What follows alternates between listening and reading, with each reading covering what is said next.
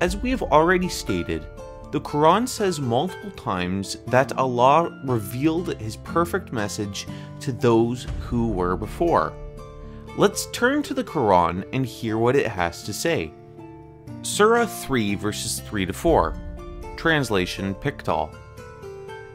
He hath revealed unto thee, Muhammad, the scripture with truth, confirming that which was revealed before it, even as he revealed the Torah and the Gospel, aforetime, for a guidance to mankind, and hath revealed the criterion of right and wrong.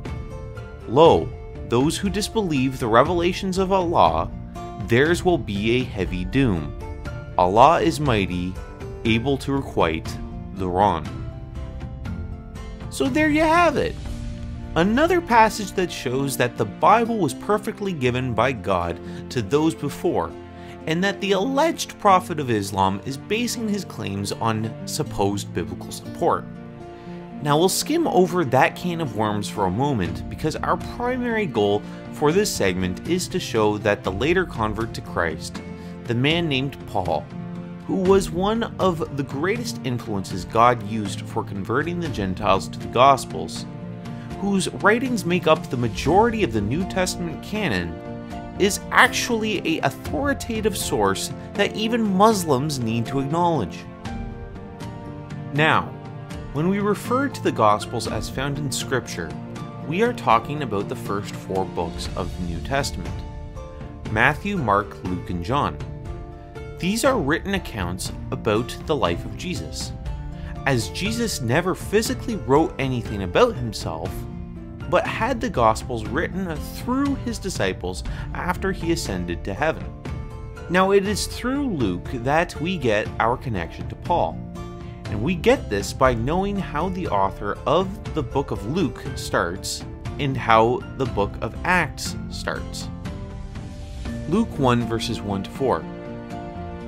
Forasmuch as many have taken in hand to set forth in order a declaration of those things which are most surely believed among us, even as they delivered them unto us, which from the beginning were eyewitnesses and ministers of the word, it seemed good to me also, having had perfect understanding of all things from the very first, to write unto thee in order, most excellent Theophilus, that thou mightest know the certainty of those things wherein thou hast been instructed. Acts 1 verses 1 to 3.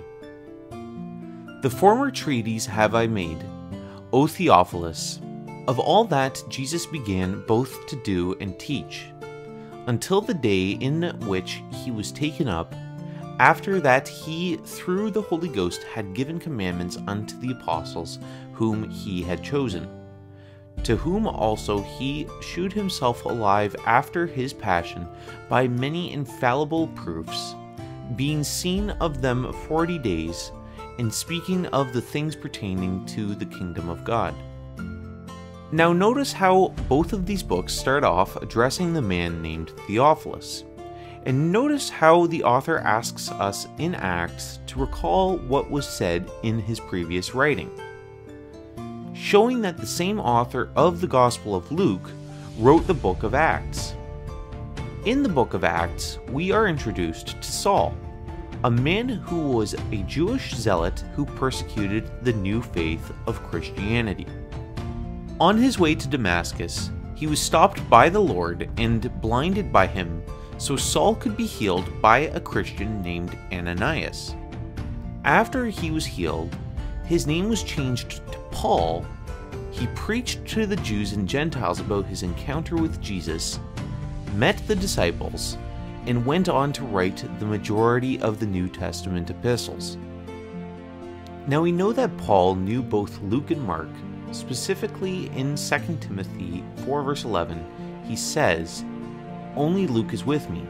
Take Mark and bring him with thee, for he is profitable to me for the ministry." In Philemon verse 24, he says, "Marcus, Aristarchus, Demas, Lucas, my fellow laborers, being Marcus and Lucas are the names of the Gospel writers. The Gospels are directly associated with Acts, and Acts is directly associated with Paul's epistles.